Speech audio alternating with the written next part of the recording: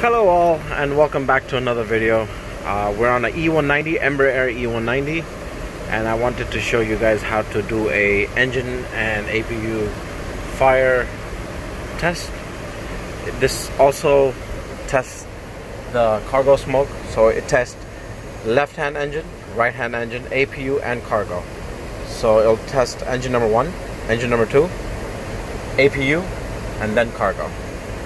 So come up here, press the test, press and hold.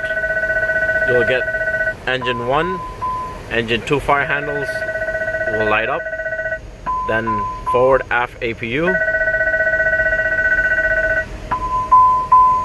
and then you will get the warning and EKIS.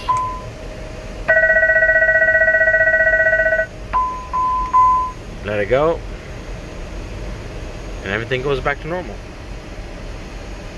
It will test everything in one shot. Press and hold. You'll see red, emergency stop on the APU. You'll get the warning, oral warning, and the lights. And you'll see fire written on there. Thank you for watching the video. Have a safe day.